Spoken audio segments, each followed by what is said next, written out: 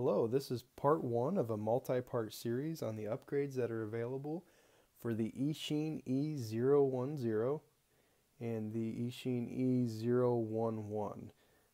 Some of the upgrades that we'll discuss in this series will not apply to the E011 for the simple fact that this is their newer model and there aren't a lot of parts that are available for upgrades at this point.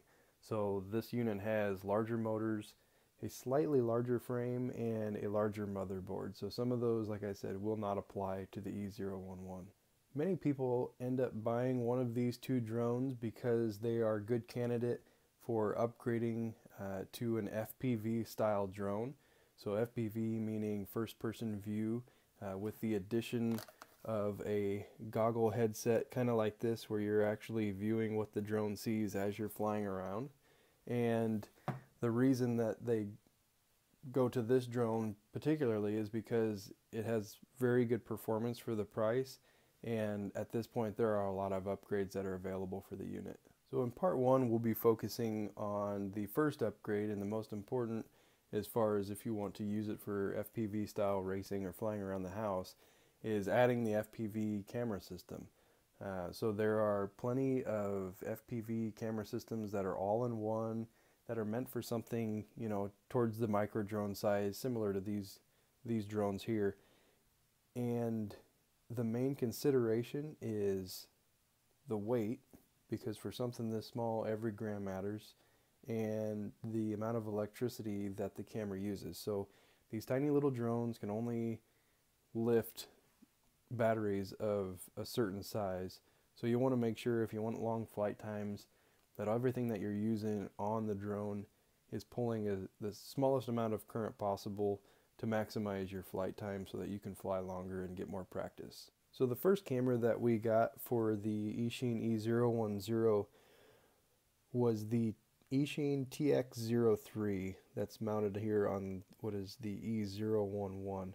So the main reason that we went with this camera is because it is a multi-output. It's 25 milliwatt, 50 milliwatt, and 200 milliwatt. And so what that gets you is a little bit of diversity. If you wanted to use the camera on a different drone, or if you're going to be flying a little further distance, it's got a little more transmit power to send the signal to your goggles so that you can get a little further away and still not lose reception and essentially be flying blind. The problem with that is all the added functionality it comes at a cost. So the weight of that thing is like it's over 6 grams. I'm not sure, maybe 6.8. And the other cameras that are available on the market, similar to the VM275T, come in 4 or 5 grams. This one actually comes in below 4 grams, I believe at like 3.6.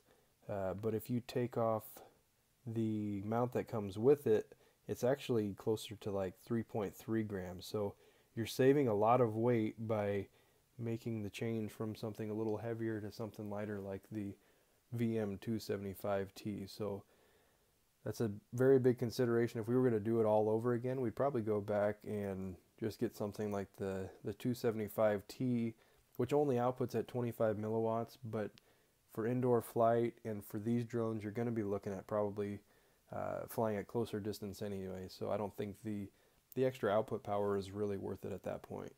So when you go to buy a camera, be looking for something in like the 3 to 5 grams if you can. If you want to get something that's more universal, you always can, but just remember that you're probably going to have to add a bigger battery just to get reasonable flight times. So looking at the installation, here's the E010, and you can see here we've actually got 2 pads there where we've soldered multiple times, but one is the positive battery for the positive battery lead, and the other is for the negative battery lead. So here on the E011, you can see the camera system has a red and black wire. The red wire is for the positive DC, and the black is for the negative DC.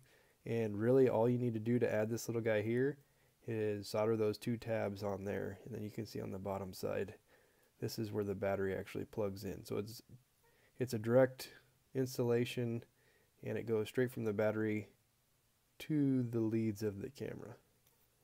Alright, that's part one of our multi-part series of upgrades to the Eachine E010 and E011. And check back for our next episode, which will be going over upgraded batteries and what kind of effect that has on increasing your flight time and the power of these little drones. So we hope you'll join us for part two, and we'll see you next time.